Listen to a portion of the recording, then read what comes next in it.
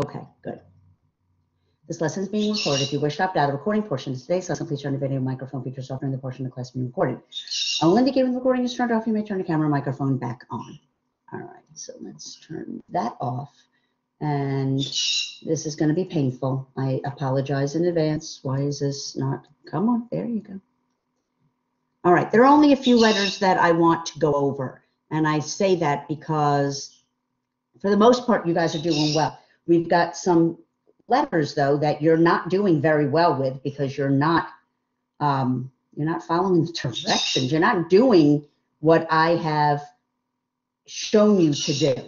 And that kind of bothers me. So let's start with the letter F. This one isn't one that you're doing differently on purpose. This one's a tough one. Kitty, you need to shush. Jake, come bring Kitty into the basement with you. All right, starting at the floor, you underline, we're making an F. Straight, straight, straight, straight, straight, straight, straight, straight, straight, and then forward. Close at the pink, under curve out. That's actually a lot better than this morning. You go forward for the F. Some of you are doing some weird stuff that I can't even figure out. So, yeah, we're not doing that. Yeah, please take her. She wants you. Even if she sits there and stares at you, I don't care. Can't wait till he goes back to college on Friday. You have to deal with this without me. No, she doesn't squawk unless you're home. For some reason, she likes you. All right, practice some Fs, please, my friends. Practice some Fs.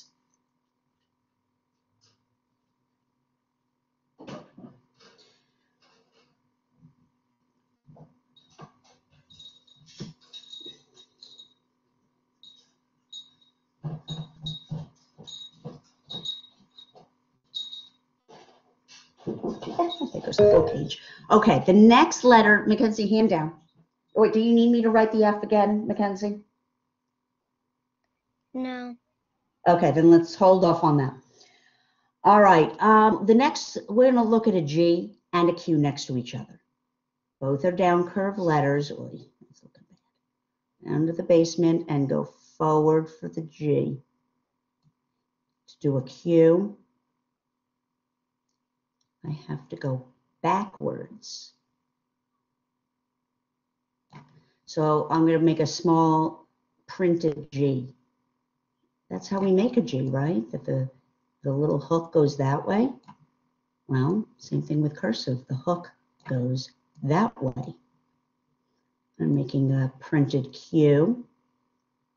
Oh, that's hard. The hook goes that way. Well, the same thing with the cursive Q. It goes that way. Practice some G's, practice some Q's. Know what you're doing. Don't just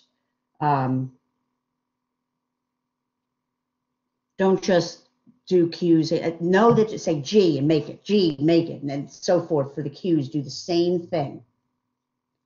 All right, we want you to know the difference between the Q's and the G's. Practice it a few times, please.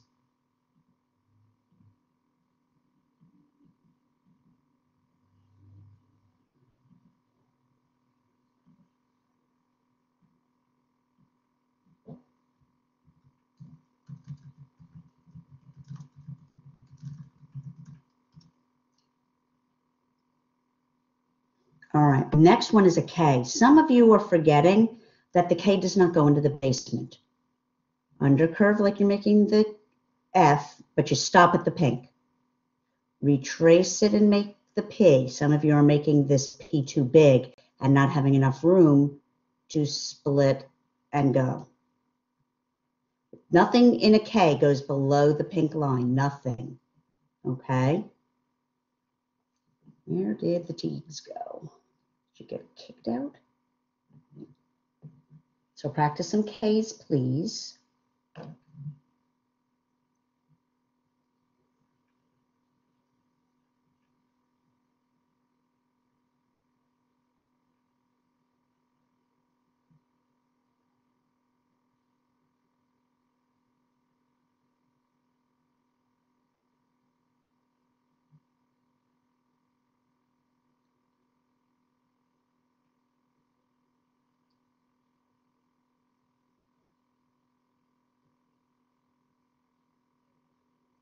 All right. The last one is an O. I am seeing a lot of you making an O that looks like this. Looking great. And then you do this loop here. There is no loop in the O's that we do. It's just a teardrop and a doohickey. That's a really bad looking teardrop. Holy malonies. Teardrop, doohickey. That's it. There's no loop at the top of an O. Not the version we're doing. Okay? And you might say, but why does it matter, Mrs. Bossler? Mom does it this way. Why can't I do it that way? Well, because when we do finally get back to school, you're going to be graded on this. And do you really want to learn a new kind of cursive when you get back to school, or do you want to learn it right the first time? I would think you'd want to learn it right the first time so that it's not an issue, that you know how to do this. Mackenzie, do you have a question about the letters we're doing? Yeah, that's a great looking O. Hey, leave me alone. I'm using a mouse. It's still better than some of yours. Okay. The last one is for Eli. I love you, Eli, but you're not following me. How do I know? Because look what you're doing with your S. You're going up, you're making a loop and making an S. That is not how you make an S. That is not a lowercase s. There is no loop up there. No. And some of you are having trouble with this also because of where you are in it. You're probably saying, what does that mean? Well, I'll show you. You undercurve to the middle, you stop, and then go straight down to make that hook, to make that J. Don't go past that line and then undercurve out. Some of you are doing this. You're doing the undercurve, and then you're going this way first and out. Don't do that. Come straight down. Some of you are also doing this. You make the hook, but you take it past there. Please don't do that. What is this? No, don't do that. Practice some O's, practice some S's.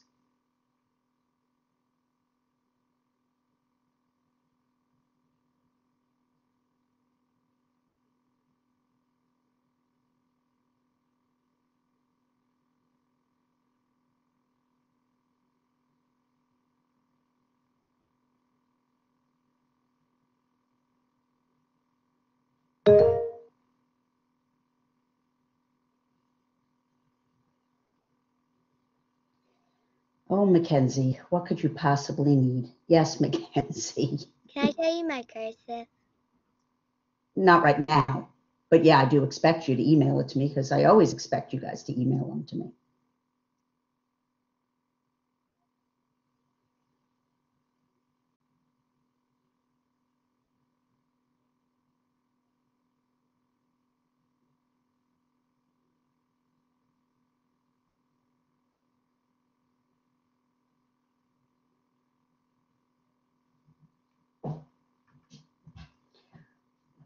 All right, so Eli, turn on your microphone. All right, so you paid attention to how to do this, right? Yes.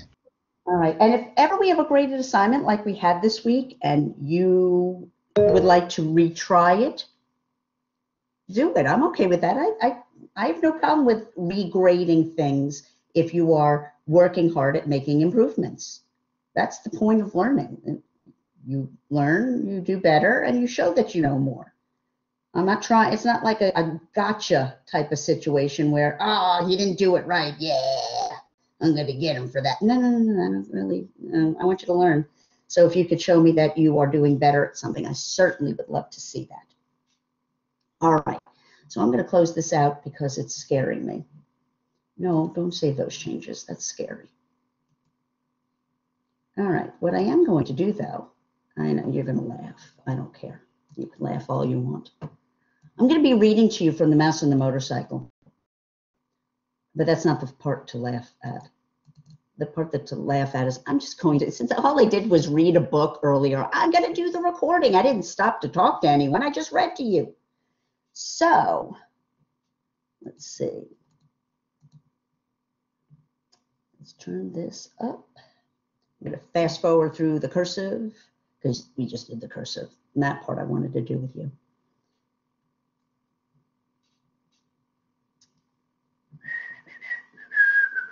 Come on.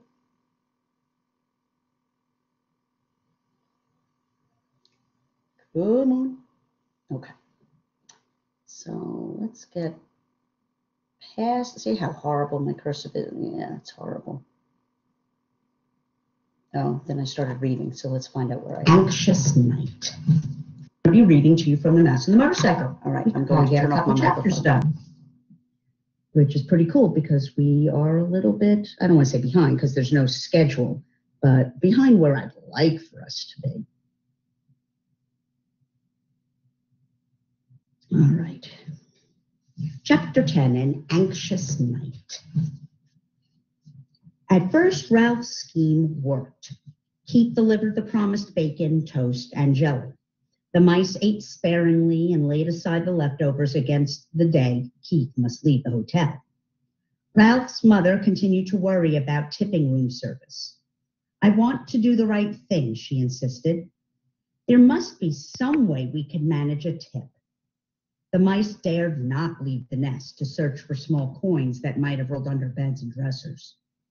It was late in the afternoon when Ralph heard Keith and his parents returning to their rooms.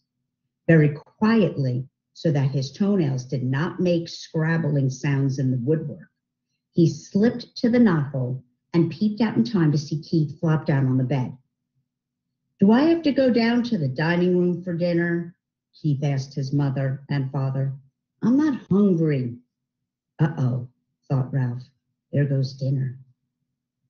I told you not to eat that whole bag of peanuts so close to dinner time, said his father. I didn't eat all of it, said Keith. That's good, thought Ralph. At least there would be peanuts for dinner. You'll feel better after you get washed up for dinner, said Mrs. Ridley. Hurry along now. When his parents had gone into room 216, Ralph noticed that Keith seemed to drag himself off the bed. He walked to the wash basin, turned on the cold water, moistened his fingers, and wiped them over his face. Then he turned off the water and gave the middle of his face a swipe with a towel, which he returned to the towel rack in such a way that it immediately fell to the floor. Keith did not pick it up, but there was nothing unusual about this. Boys rarely picked up towels. What was unusual was that Keith returned to the bed, where he sat down and stared at the wall. He did not play with his cars, nor did he eat the rest of his peanuts. He just sat there. Ralph stuck his head out of the knothole. Anything wrong? He asked. Oh, hi, answered Keith listlessly. I feel sort of awful. Say, that's too bad. Ralph ventured a little farther out of the knothole. I know what you mean. Thinking about the motorcycle makes me feel awful, too. It's not that kind of awful, said Keith. I feel awful in a different way, sort of in my insides. Think you'll make it to dinner? Asked Ralph. Oh, I guess so. There was no enthusiasm in Keith's voice. Anything I could bring you? Whatever is handy, said Ralph, who hesitated to place an order when he could see Keith did not feel like going to dinner at all. We are sort of depending on you. The housekeeper found all those sheets I had to chew through to get out of the hamper, and I understand she got pretty excited about mice. We are lying low until the whole thing blows over. A smile flickered across Keith's face. Don't worry, I won't let you down. I saved you some peanuts. I thought they might be handy for storing. Gee, thanks, said Ralph. Keith got slowly off the bed and poked the peanuts one by one through the knothole. When he had finished, Ralph popped it out again and said, Thanks a lot. Keith smiled feebly and popped down on the bed once more. Ralph went to work, moving the peanuts away from the knothole to make room for whatever dinner Keith brought. He felt it would be fun to be surprised by the menu this time. It was something of a shock to find that dinner, which was stuffed through the knothole much earlier than Ralph expected, consisted of a couple of broken soda crackers. Ralph poked his head out to see if more was coming, but Keith was getting into his pajamas. Aren't you going to bed pretty early? Asked Ralph, realizing he had not heard Keith's parents come in. I felt so awful I couldn't eat, so they told me I had better come up and go to bed. Keith tossed his shirt on the foot of the bed and pulled on his pajamas. When his head emerged, he said, "I'm sorry about your dinner. It was the best I could do. All I had was a little soup." "That's all right." Ralph was beginning to be concerned. If the boy could not eat, neither could the mice. Keith fell into bed, and Ralph ran off to report the news to his relatives. "What a shame," said Ralph's mother. "The poor boy." "Oh dear, whatever shall we do?" cried Aunt Dorothy. "Our very lives depend upon him." The little cousins huddled together, big-eyed and frightened. "Yes, what about us?" asked Uncle Lester. "How are we going to manage if he doesn't bring us our meals? It isn't safe for us to go out pilfering when the housekeeper has declared war on mice."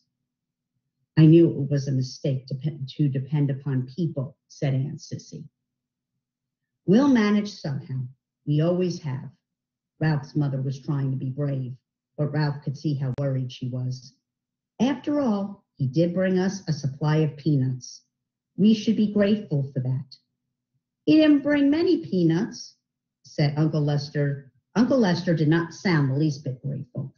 "The greedy fellow is probably ill from stuffing himself with nuts he should have saved for us. Serves him right." "Now, Lester," fussed Ralph's mother, "the boy had a right to eat his own peanuts, but I do wish he hadn't been quite so hungry." Ralph returned to the knothole. Keith was lying in bed with his sports car in one hand. "How do you feel now?" asked Ralph. "Awful," answered Keith. Before Ralph could reply, footsteps in the hall warned him that Keith's parents were coming. He drew back inside the knothole where he could observe without being seen. Mrs. Gridley paused by her son's bed and laid her hand on his forehead. "He does feel a little warm," she remarked. "He'll probably be all right in the morning," said Mr. Gridley. "He just hiked too far in the sun this afternoon." "I hope so." The boy's mother sounded less certain. Mr. Gridley filled a glass at the wash basin and brought it to Keith. "Here, son, drink this." When Keith had drunk the water, he fell back on the pillow and closed his eyes. His parents went quietly into room 216. When it was good and dark, Ralph ventured through the knothole. He could hear Keith breathing deeply, and he knew that he was asleep. Since he had no one to talk to, he found his little crash helmet where he had hidden it behind the curtain, and after he had adjusted the rubber band under his chin, he climbed up to the windowsill to look out into the world beyond the hotel and to dream about the lost motorcycle. From his perch on the windowsill, Ralph saw the parking lot held more cars than usual. This meant that the motels back on the highway were full, and travelers had followed the sign pointing to Mountain View Inn.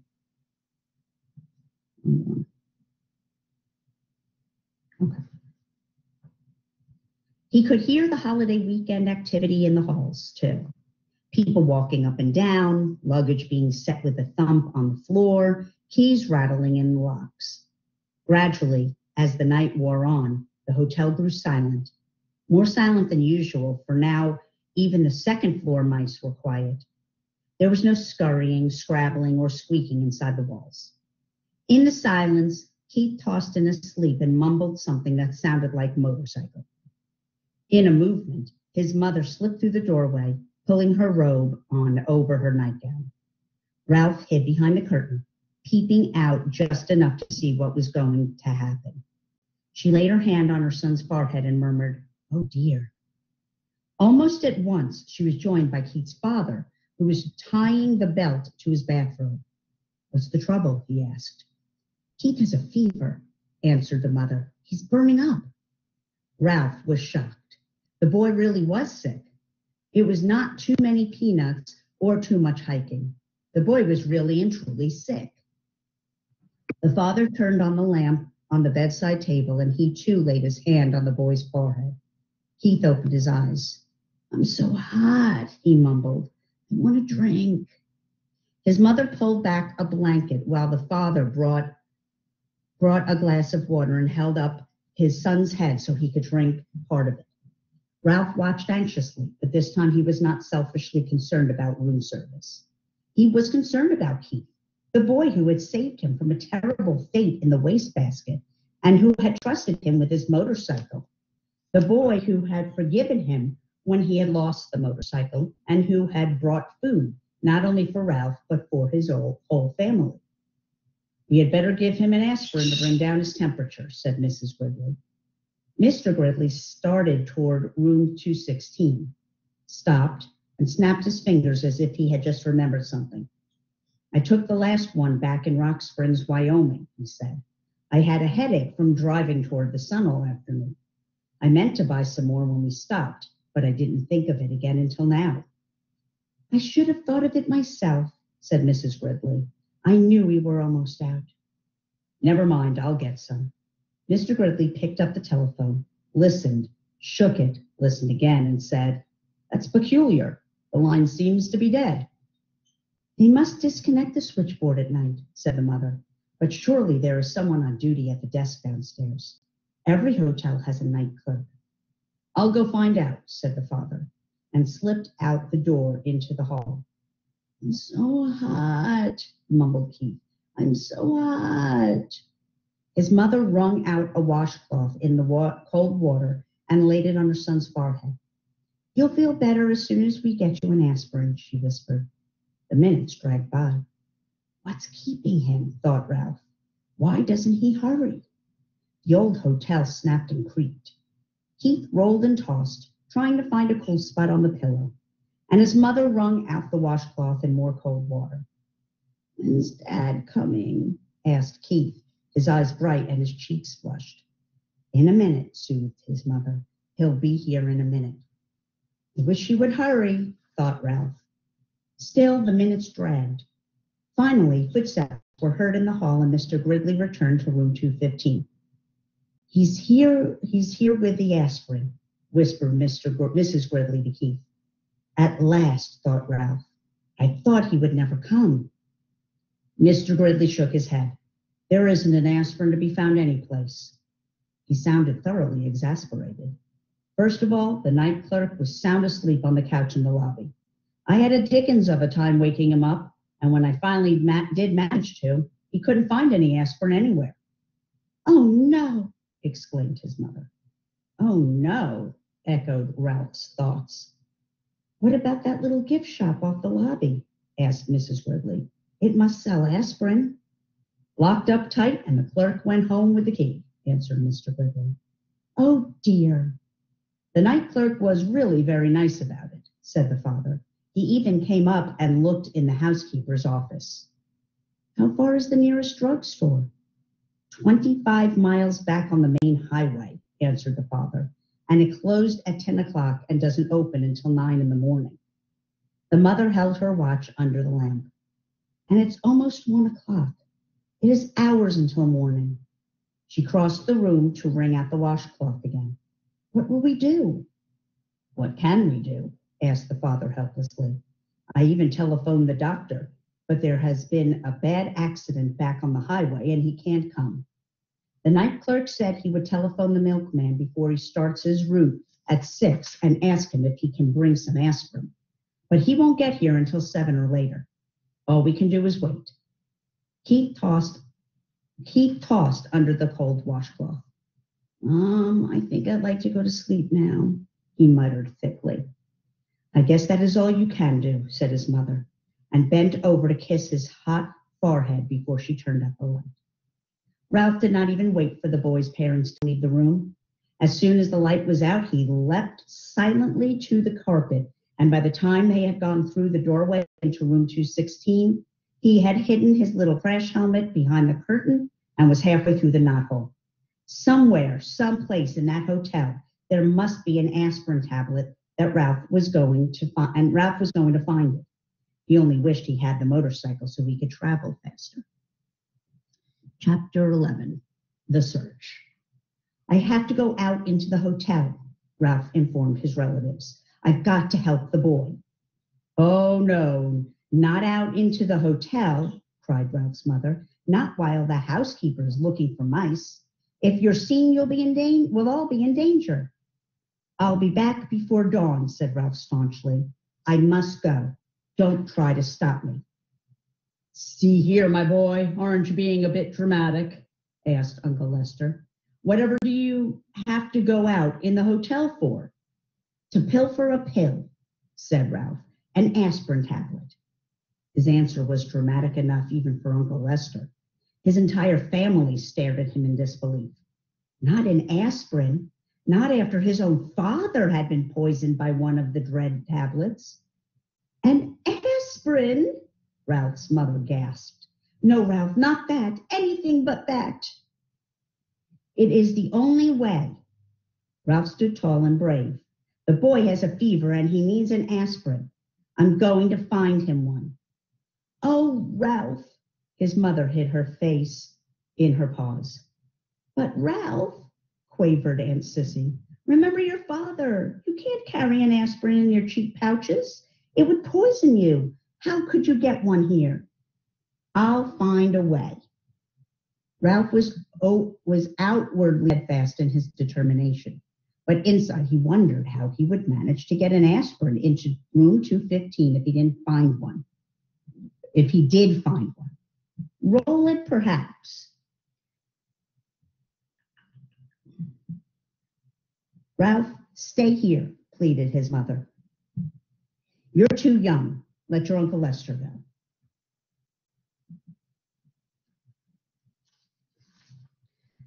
Well, now, let's talk this over, said Uncle Lester. Who keeps leaving? Where did he go? Okay. Haley, put your hand down, please. Nolan and Vivi. I know Nolan's having internet issues. All right. I'm not too young, and I haven't a moment to lose. Ralph, who was really frightened by what he was about to do, also enjoyed the drama of the moment. Goodbye. I shall return before dawn. Ralph, promise me you'll be careful, pleaded his mother. Promise me you won't climb into suitcases like your Aunt Adrian. Ralph's Aunt Adrian, who liked nice things, had climbed into a suitcase to examine a nylon stocking. Someone had closed the suitcase, and Aunt Adrian had never been seen again. It was hoped she had been carried away to of luxury. Promise me, Ralph, cried his mother, but her son was already on his way out the knothole. Ralph scurried across the carpet of room 215, flattened himself, and squeezed under the door. Once out into the hall, his courage ebbed. The aspirin tablet seemed a very small thing to find in such a vast place. It would be much easier to find the motorcycle. No, thought Ralph, I must not even think about the motorcycle. Ralph began to feel pretty small himself, much smaller than he had felt during his show of bravery back in the mouse nest. Down in the lobby, a clock struck 1. There was not a moment to lose. He ran to the next room, squeezed under the door, and searched under the beds and the dresser while the 2 guests slept soundly. All he found was a bobby pin. He skipped room 211 because his enemy, the little terrier, was still there, and ran on to room 209. A hurried search, frightening because of the loud and uneven snores that came from one of the beds, revealed nothing but a few pretzel crumbs, which Ralph did not have time to eat.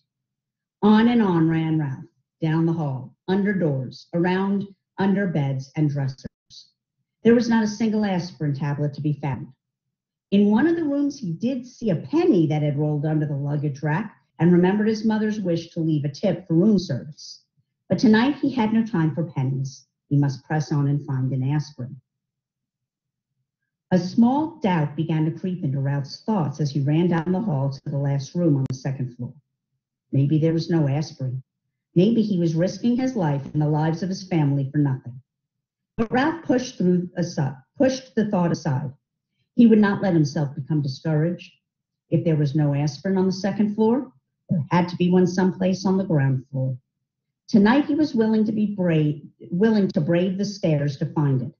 He flattened himself and squeezed under the last door on the 2nd floor. There was nothing under each of the beds but the things Keith called dust mice. There was no sound but the rattle of the windows in the wind. Ralph started across the carpet towards the dresser when suddenly a light from the bedside table blinded him. He stopped, rooted to the carpet by fear, even though it was not likely that anyone was going to cut off his tail with a carving knife. Think about 3 blind mice.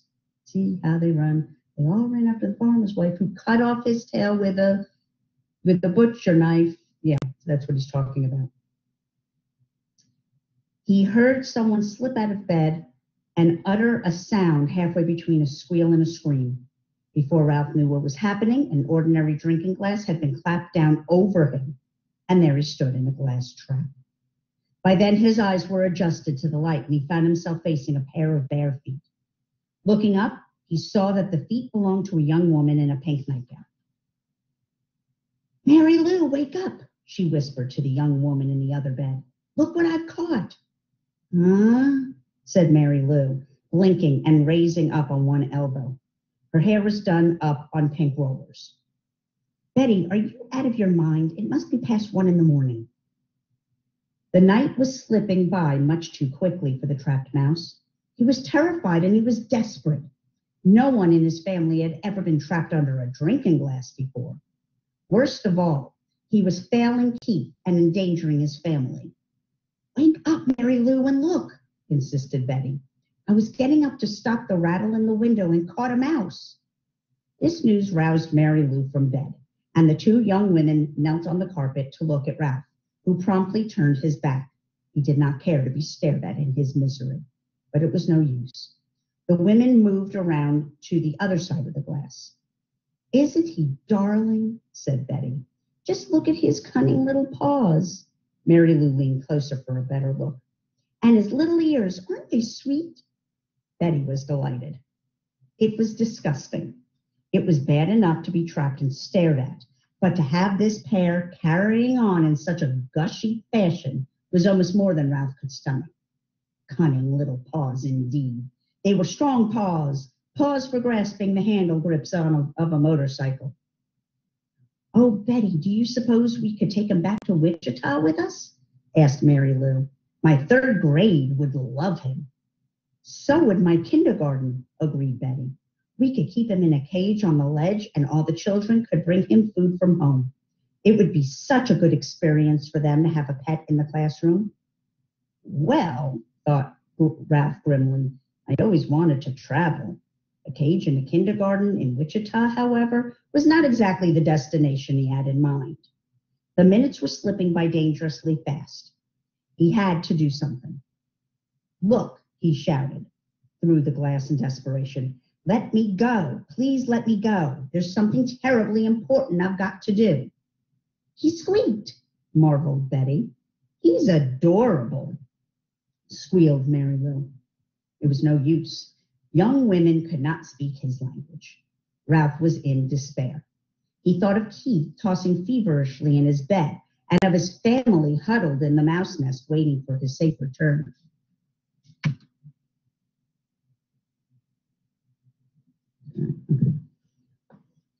"But I don't see how we could take him back to Wichita," said Betty sensibly. "We're driving to San Francisco and then to Disneyland before we start back. How could we carry him thousands of miles?" The 2 teachers looked thoughtfully at Ralph, who knew his fate depended upon their decision. Was he to be carried to Disneyland and eventually to a ledge in a kindergarten room in Wichita? Or would they let him go? A 3rd possibility crossed Ralph's mind. Perhaps they would leave him under the glass for the housekeeper to see. He hoped not. He did not think he could last that long. Already the inside of the glass was beginning to feel warm and airless. "I suppose we really shouldn't turn him loose in the hotel," said Mary Lou. "Mice are pests, even if they are cute." The teacher not only destroyed Ralph's hopes, but hurt his feelings as well, calling him a pest when he was on an errand of mercy. From the mouse's point of view, the teachers were the pests. "I know," exclaimed Betty suddenly, causing Ralph to look over his shoulder for a clue to what it was she knew. "I know how we can get rid of him without hurting him." The young teacher reached over to the bedside table, where she picked up a picture postcard. She slid it carefully under the glass and under Ralph's feet so that he was now standing on a postcard. He noticed the picture was of a giant redwood tree. the same postcard all travelers bought when they came to California. Now, what are you going to do? Asked Mary Lou. Watch. Betty carefully lifted the postcard, Ralph, and the glass and walked across the room. Even though he knew it was useless, Ralph scrabbled around in his tiny prison. He was afraid she was taking him toward the wash basin. He had heard of mice being drowned by people who did not like traps. The teacher walked not to the wash basin, but to the open window. She held Ralph across the sill, removed the postcard from the glass, and gave it a little jerk that shook Ralph off into the vines that grew up the side of the building. There, she said. And that is where we're going to stop, I think. All right, my friends. So thank you for sitting through that. I'm not sure where my friend. Oh, there's Dwayne. Dwayne's coming back. Glad you came back, Dwayne. Thought you would have left me. All right. So let me stop the recording.